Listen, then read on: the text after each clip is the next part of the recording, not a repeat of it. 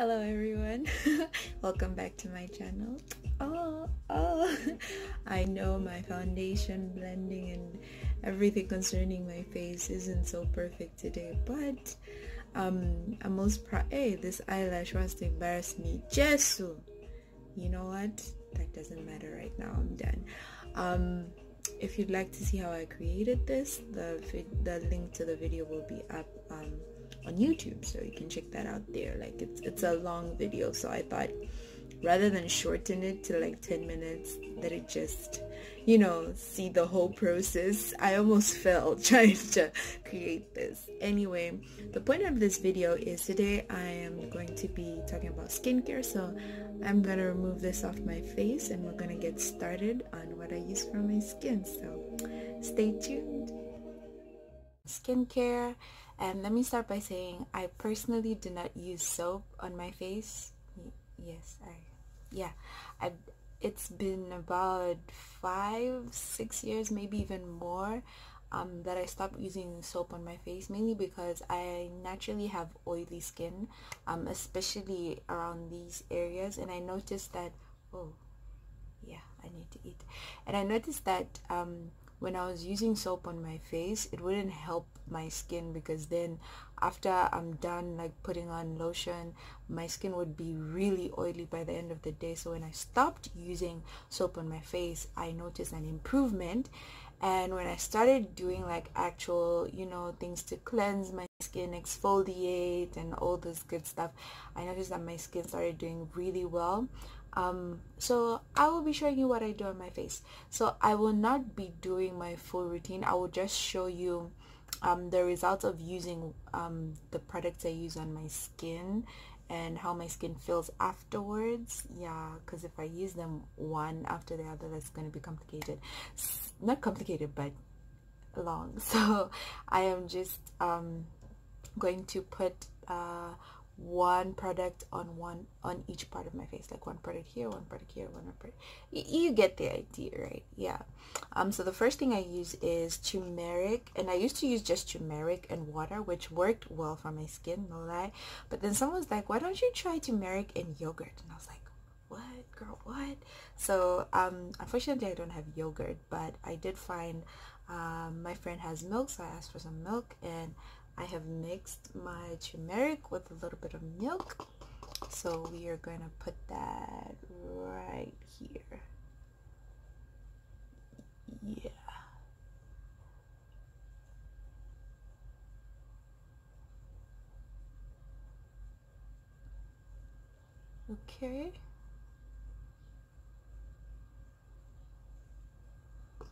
Okay, so the reason why I put that first is because I usually like to allow it to dry, because when it dries up it becomes like really tight. So it works both as turmeric is a natural skin toner, and by allowing the mask to dry, it actually helps, with it becomes like a tightening mask. So 2-in-1. It helps you with this, with evening out your skin tone around your face, and it's really improved. I used to have like really bad dark circles, but ever since I started using turmeric, those dark circles have reduced significantly. And even when I don't use the turmeric, I still see that my skin is still pretty good.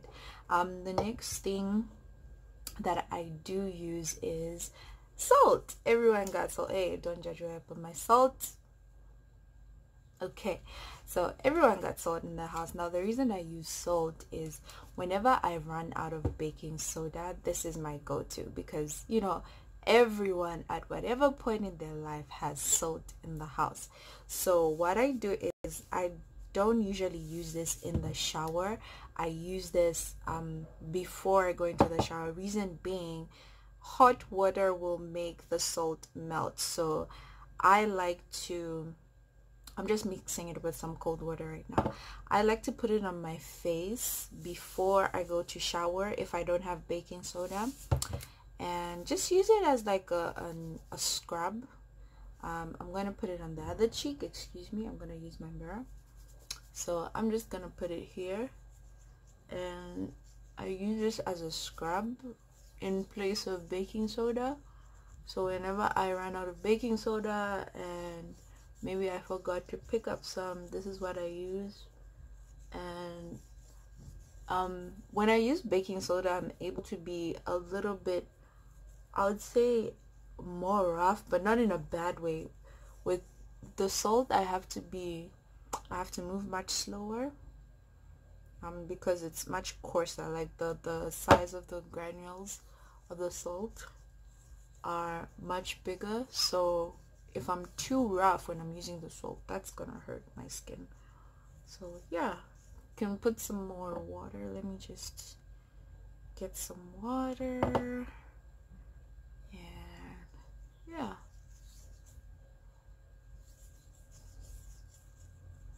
and it really does leave my skin feeling like quite smooth.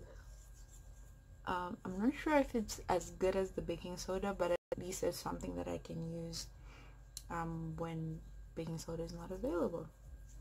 And I usually focus on my nose, like, you know, those, do they call them whiteheads? I guess that's the official name. Like, a lot of them, if I don't take care of my nose, if I don't scrub my nose, yeah, they're gonna appear, and that's not something I like.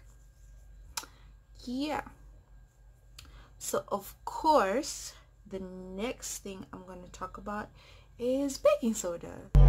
Baking soda. I got baking soda. For about Baking soda. I got 2 baking years soda. now. I do not remember what got me into using baking soda. I guess it was just one of those, like, you see like people using baking soda for different things, like their armpits or something like that. So yeah, when I was researching like what to use for my skin, what easy remedies to use for my skin, I just put this in this old like container for Mentos, and I carried this with me to the shower. Sometimes if I need to exfoliate under my arms before shaving, and it's a quick way, because considering I have this, I can just put some on my hand, scrub my face, and I'm good to go. That's a quick exfoliator. So yeah, so I'm going to use the baking soda same way I used the salt. I'll mix it with a bit of cold water. The benefit of baking soda is you can use this even with hot water and it will not dissolve. So that's why I really like using the baking soda. Not only that, I can scrub and continue to scrub my face as many times as I want and keep going and going and going, and it's not going to hurt my skin, because like the size of the granules of you can see it's removing like any leftover dirt and makeup. It really does a good job of not just exfoliating your skin, but removing dirt. As you can see, it went from white to like, yeah. Okay, so as we wait for the turmeric to dry up, yeah, this is what I use for my skin. And my skin has been doing really well the past 2 years, because it's become like part of my daily routine. There's always something that I need to do that benefits my skin, because I don't use soap, so I definitely have to make sure that I'm cleaning my skin, especially now that it's summer. It is definitely necessary for me to clean, you know, my face. So this is what I use. So I am going to go and wait for the turmeric to dry, which hopefully shouldn't take long, and then I'll be back. Just before I go, there's also something else that I use for the rest of my body. I don't usually use any special type of like masks or treatment, but I want to start making my own body scrubs, because I feel like now that it's summer, you know, you're sweating a lot, so there's a lot of things that, you know, you naturally just during summer you just want to get rid of all that dirt that your sweat may gather. So right now the only DIY body scrub that I've been able to come up with, mainly because I made it and it worked, so I didn't bother myself trying to make something else. I'm like, it works, I don't have to worry about that. Is I mix any type of whatever whatever white you see, it's the baking soda. Okay, it's the baking soda, not that other type of, yeah. Anyway, I mix I'm to in hey English. This is the, can call it foam bath, body wash. Yeah, body wash. I mix it with what we call meal. Some people call it cornmeal. If you're not African, you might not know what it is, but if you eat pap, you eat sadza, you eat nshima, you know what I'm talking about. It's the, what can I say, the Southern African version of fufu.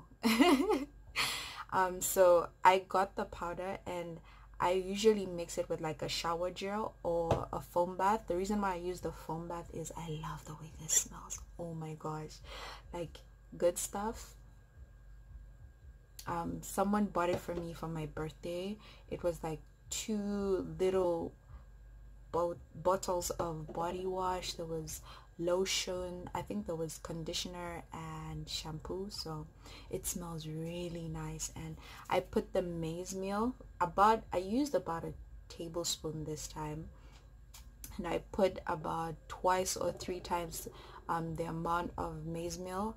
I put 3 times, yeah, you know what, I mixed the foam, the body wash and the maize meal to create a body scrub, and it worked really well. Like, this looks like it's not enough, but it's actually going to do like a good job, because I made about this much and I used this, I made about this much, and I used this much yesterday, and it's really like, my skin feels so soft afterwards, like, guys, woohoo!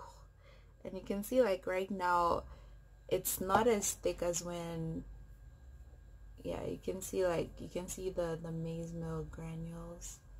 Yeah, it's not as thick as when I first made it yesterday. And I would advise that if you're gonna do the same, avoid putting water. If you're going to use the maize meal and the body wash or whatever shower gel you're using, avoid adding water, because I've noticed that if any water gets into that mix, the maize meal starts to ferment, and you don't want that. Another way you can avoid that is don't make like a huge batch of it, like a whole bottle, because if the maize meal starts to ferment, that's something you don't want to put something that's fermenting on your body. That's not right. Yeah, so avoid putting water. Excuse me, mosquitoes, disrespectful. Avoid getting water into your mixture, because of course your mixture will start to ferment. I can say maybe oils are okay. I'm not sure if that prevents the fermenting, but the oils are quite alright. As you can see, it's the turmeric has dried up nicely. So yeah, I am gonna wash my face, and then I'll be back and I show you what I use to moisturize. Back at it again. So I have washed my face. I don't know if the camera shows it, but the turmeric, hey, yeah, lash glue, oh my gosh. Anyway, the turmeric does leave behind a yellow tint. So what I usually do, which I find works for me, is after I thoroughly wash it off, I go back in with baking soda, and I go back in not to scrub my face, but just to like help scrub off that yellow tint, and that does work for me. And then of course, you know, you pat dry, and you know, that helps. But yeah, I would say the smoothest part I feel, and not to be biased, but is the baking soda, where I use the baking soda. But other than that, everywhere on my skin feels really good, and like really, like, you know, like after you've had like a really nice facial, that's how my skin feels. So what do I use to moisturize now that it's summer? I use aloe vera gel, which is really easy to find. I live in China, so it is so easy to find this. I buy this online. So many shops have it, skincare shops. Most of them have it. If you live in a country that has Miniso is a Japanese brand. I think it's either Korean or Japanese. They also sell this. Hopefully they sell it in your country. It's aloe vera gel, and it is amazing for soothing skin. I have naturally oily skin, so I don't need like a moisturizer with oil in it. But during winter, I actually switch up. Please don't mind my lipstick. I actually switch up to lotion. That's the same lotion I use on my body is the same lotion I use on my face, which is clear. And my favorite type of clear lotion is the one in the tub. Is it the cocoa butter? Yes, clear cocoa butter. Guys, Claire proves that you don't need an expensive lotion, girl, for your skin to feel soft. Like, Claire is my go-to. Claire, if there's any lotion that I would just constantly use, that's the one. That's the one I buy when I go home, or that I ask for if I'm able to get stuff from back home. I always ask for Clear body lotion. Don't need no Nivea, no. And if it works for you, cool, but for me, Clear body lotion is the best for me. I would say the only time that I don't use it is during summer, because obviously it's hot, so you'd rather use something a little bit lighter. But otherwise, oh my god, anybody from Clear, or the owners of Clear, or whichever company owns Clear body lotion, I'm here. Sponsor me. Anyway, so I usually use a spatula, but I'm being, yeah, so I use this on my face. Ooh, feels good. I keep it in the freezer, so this during summer, of course, but during winter I also use it. During winter sometimes I use it both the lotion and this, and they work well together. So but this summer, this is probably the only thing so far that I've been using on my skin, and it's really good. Like, even when I just take like a shower, this is what I use on my skin. So, oh, that feels so good. Wow.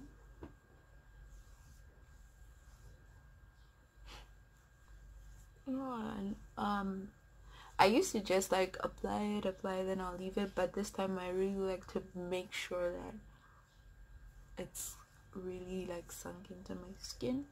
And the benefit of this type of aloe vera, I'm just looking into the mirror here, is that I can use it on even other parts of my body, except I haven't really found it to work with hair, so, but I can use it anywhere else on my body. Like, you know how you get like sometimes after shaving your skin is irritated? When that happens, I use it. Even like my feet, sometimes I'll put this, and then I'll also use shea butter on my feet. So yeah, so that concludes today's video. I'm the type of person, I have fallen in love with DIY skincare products. I wouldn't say DIY skincare products, but like DIY skincare, maybe we would say projects. I like things that it's easy for me to put together, easy for me to try. I don't have to spend a lot of money, especially with like the baking soda. I can buy a packet of baking soda, and even if I'm using it every day, it will probably last me like maybe even up to 2 months. So I really enjoy that, and it does the job perfectly. My skin feels soft, my skin feels supple, and it's my number one defense for pimples. When my forehead is notorious for getting pimples, so whenever I get pimples, I just mix the baking soda with water, put it, scrub my forehead, and just leave it there. Sometimes I even leave it there overnight, and I find that within 2-3 days pimples are gone. The turmeric is the one that helps with the black, like the dark spots that are left behind, but the baking soda helps get rid of the actual pimple. So that's why I use a combination of all the three that I've been talking about, and that's how I keep my skin smooth and clean, even without having to use branded moisturizers or cleansers or facials. I would say right now the only particular facial that I would like to buy, one that I can't make. I wish I could find the type of clay I'm looking for, but I couldn't find it. So I've opted to get, I want a charcoal mask. I've been looking for something that's a charcoal mask. Yeah, so thank you for watching, and I hope that you check out my other videos and my other posts about skincare, and I'll be bringing you more skincare videos, not just about the face, but there are also a couple of things that I've been trying for my feet, because there's actually a condition I have in which my feet get boils, and this summer I've been able to really help out my feet, so I'll be doing another video on that. Thank you for watching. Bye.